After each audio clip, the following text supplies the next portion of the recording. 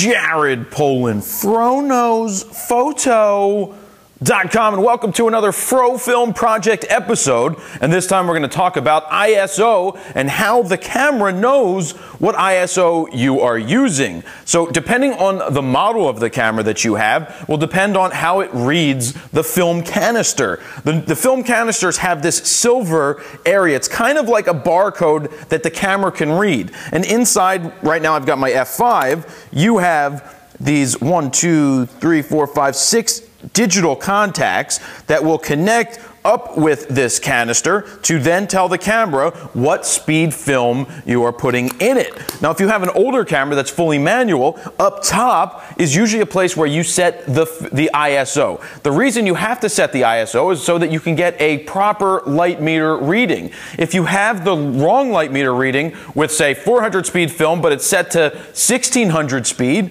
well, you're going to get the wrong exposure for your images. So that isn't good. You don't want that to happen. So this canister is read by most of the cameras that are out today, a lot of the older ones, but anything that is mechanical, you have to set it yourself by turning the top dial or wherever they have the ISO information to the proper ISO of the film. So what this means is that you kind of set it to one ISO that you have and you don't change it.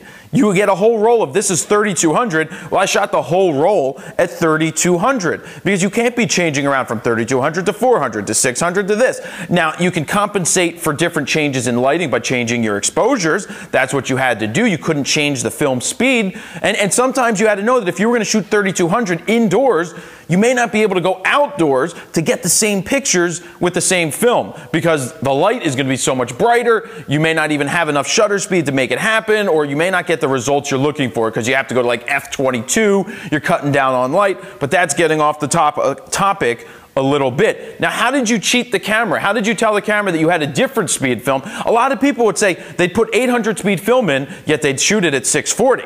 They would want the meter to read it as if it was 640. They'd underexpose, they'd overexpose, depending on the effect that they were going for. So really, the camera reads the barcode-y, silvery thing right here. I don't even know what it's called. I'm sure somebody out there will tell me what it's called, but it would read that. It's different for each roll of film. So this is 3200. My camera reads it as that. If the barcode-y, silvery things were in different places, it may read it as 200, 400, 800, 1600, or so on and so forth. But you do have overrides in even the F5. You would click the ISO and turn it to where you wanted it.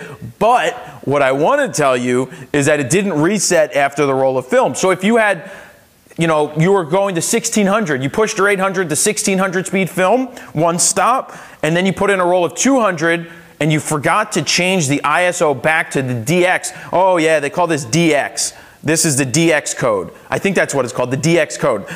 Now that I'm remembering, thinking back to the old days, you would have to change it back because if you didn't, you'd still be metering for 1600. You'd get all your photos back if you were paying attention to the meter, and it would be wrong. So that's how the camera reads this DX code to give you the ISO for your film so it talks to one another and gets it right. So there you have it. That's another Fro Film Project episode. Jared Polin, FroKnowsPhoto.com. See ya. Thank you for watching this video. If you'd like to subscribe to my YouTube channel, just click the subscribe button right here below the video, as YouTube has made the change. And one more thing, click on subscription updates, manage subscriptions, and if you would like to get an email every time I upload a new video, click this box. If you'd like to see it in your feed on YouTube, click that box. And over on FroKnowsPhoto.com, if you haven't signed up for the FroKnowsPhoto email list, you can go ahead and put your name in this box, your email in this box, hit send it, and I will send you a free photo guide, a guide to capturing motion in low light situations.